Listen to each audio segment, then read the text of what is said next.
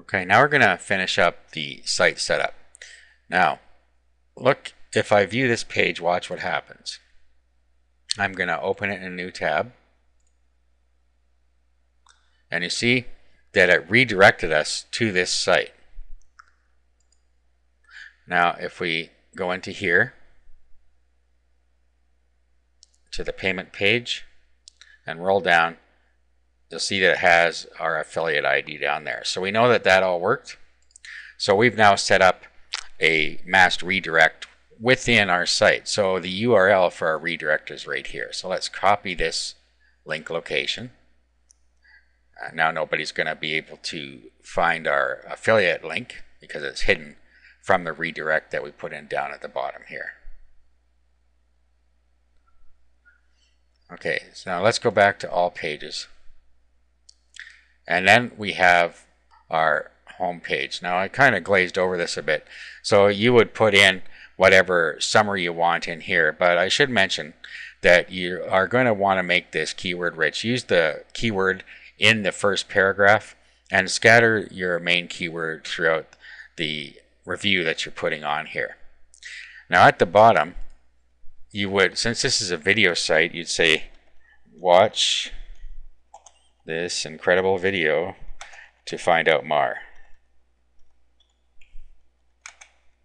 Or free video, actually. Make sure you put free in there.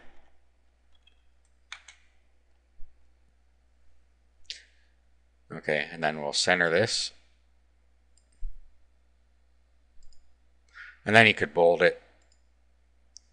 Now, we're going to put our link here. Now, this link is, I just saved the link to our redirect page. So there it is there. So we'll add that link. That's now going to, when they click this link, it shows up as a link on our site, but it actually is the redirect we just made. Okay, so let's update that. Now, let's go back to appearance and themes, or widgets. And then we can also put a link in our text widget here. We can say watch the incredible video here, or watch the incredible free video, or however you want to put it here. Like this, and then you're going to have to put in proper HTML. Let's go look again. Okay, so we have watch the incredible video here, and then down here we have watch the incredible free video, find out more. So either of these is going to redirect them. Something funny going on with this.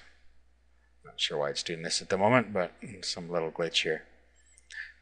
Anyway, so that's what we do. We now have our site pretty much set up. Now there's a couple other things we're going to want to do. We're going to want to set up another page, and we're going to want to set up a contact us page.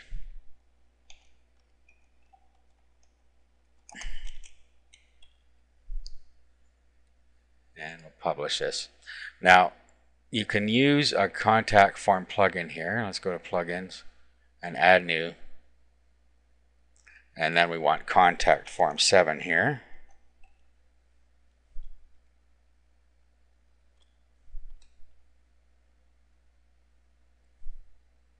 So we'll install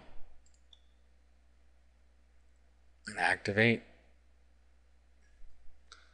And then we're going to go to settings.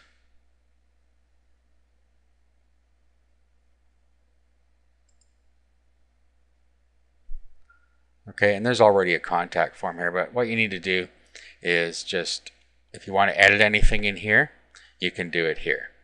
Okay, it already is automatically configured with the email address that you set up for your blog. So we have a default here. Now, to put this in to your page, all you got to do is copy this bit of code right here. Go back to our pages, contact form, and then we're going to just paste this code right in here.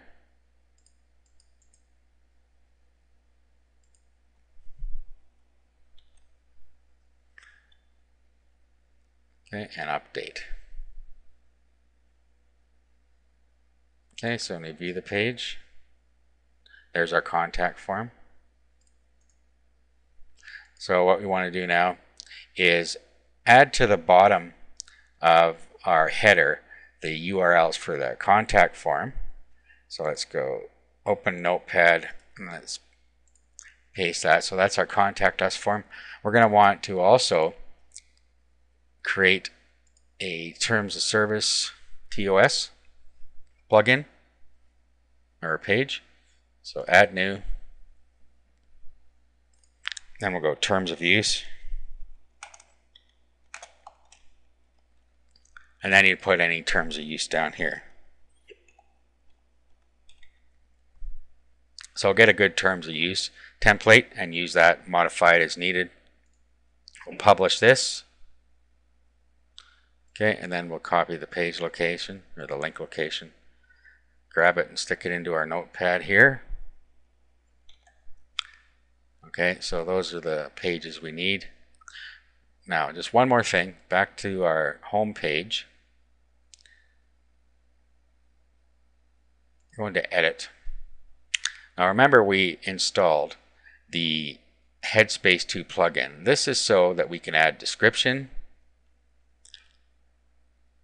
and we can add keywords here. Now we have to go and actually set Headspace 2 up. So let's go into settings and then we'll go to Headspace and then we go to page modules. Now what we want to do is bring up the keywords. So grab keywords here and pull it up here. And then if you click on the options here, it says here use your tags as the keywords. Uncheck that and save. Because we're not putting any tags in, we're not using posts. And we can pull this tags back out. Okay, so back to pages. And then back to our home page. And now what we can do is put in our description here.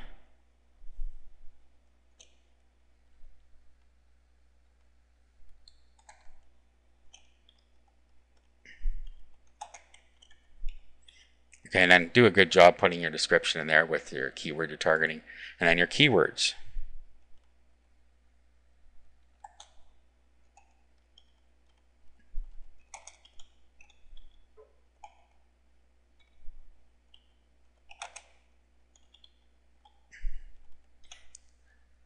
Okay, and now update.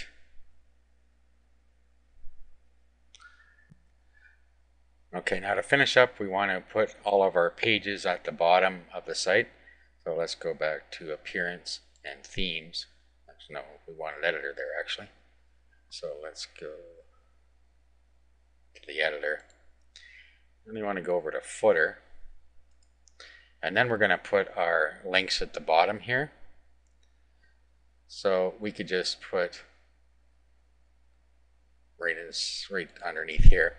We could just put the links here. So you got to use proper HTML again. So these are our links. This is for the contact us.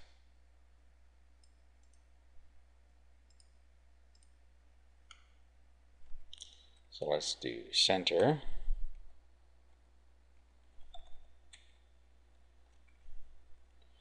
And then contact us.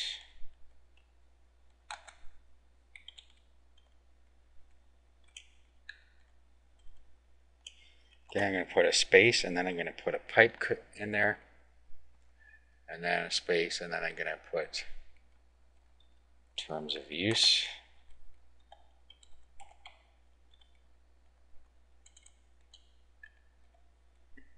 Okay, I'm just getting ready for the HTML there.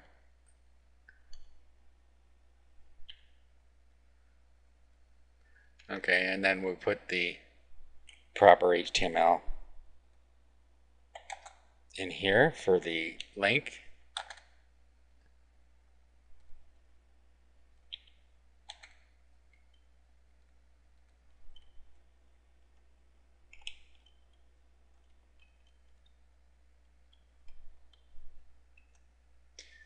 Okay, now let's go get the other link here. Now you can use a web editor to do this if you want, like Composer. You could build your links in Composer and then just click on the source tab and get the source from there if you're not that familiar with HTML.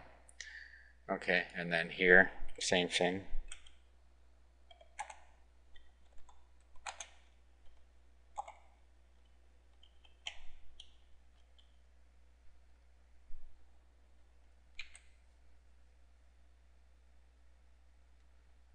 Let's update. Let's go visit the site.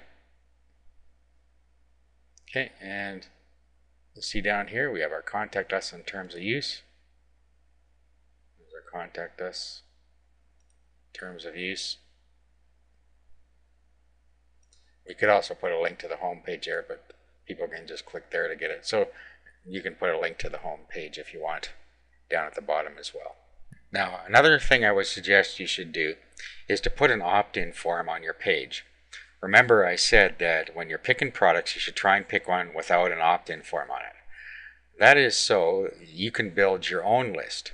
So you build a list on your autoresponder, you get some sort of a giveaway that's valuable, and then you give it away to them to get them to opt into your list. The same thing you do with pretty much everything else, but most people don't do that with affiliate marketing.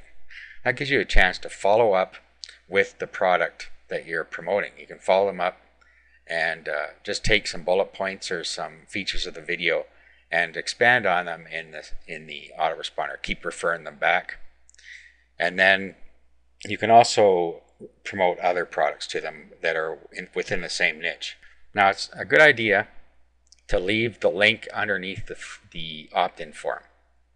So give them a good reason to opt in, but don't make them opt in. Otherwise, you will lose some people that just do not want to opt into another email list. So opt-in form and then the link at the bottom. Okay, so that's it. You now have a system set up. All you got to do is get traffic to it. That concludes the video series.